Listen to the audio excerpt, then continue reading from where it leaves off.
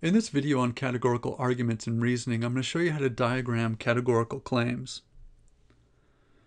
And in particular, I'm going to show you how to diagram the A claim here. I'll do some upcoming videos on the other three, but for now, I just want to get a handle on this one here. So let's start with this. Here's our category of S and P, and we have this overlapping segment as well.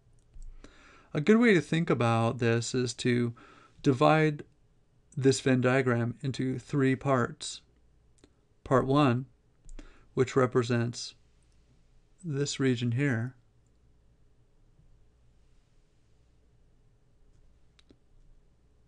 Part 2, which represents this middle region here, this overlapping segment of S&P. And then lastly, region 3, which represents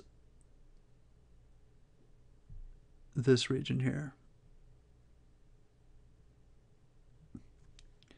Now, another way to think about this is you can think about it in terms of inclusion and exclusion of members of one class and another. And so this first region here, the region in the pink or the red, is the region of S and not P. The bar over the P stands for the not. That's where there's members of the S class, but not the P class, because it's outside of that P circle, that P category. So the middle section here, represented by the 2, is the overlapping, so it represents both S and P. We have both members of the S and the P class in region 2.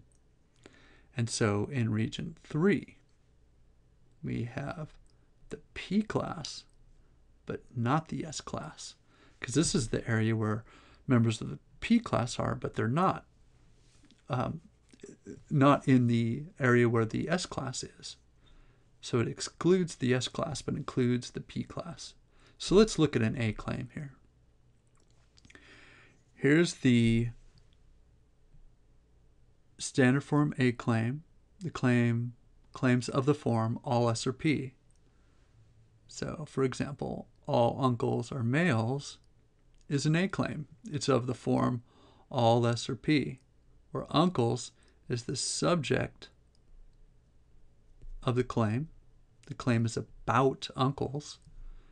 And then males is the predicate.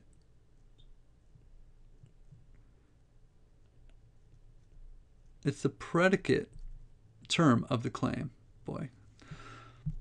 meaning that the predicate says something about the uncles. It's maybe a characteristic of uncles. So what we're saying here is that in saying all uncles are males, this is the diagram, but let's see how we get to it. Well, the way we get to it is by shading out that particular region that doesn't apply. The particular region that doesn't apply is the region where S is and not P. So the shading of this region stands for the region that doesn't apply to the claim. If all S are P, then we can't have members of the S class that are not P. They have to be included in it.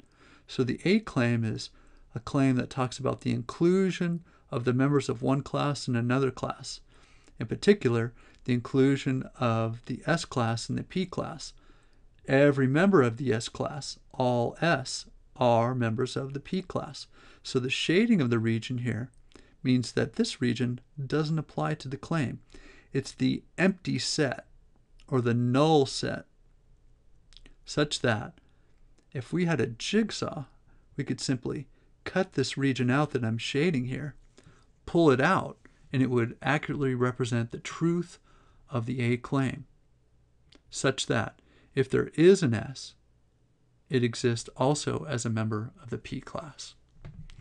And that's how you diagram the A claim.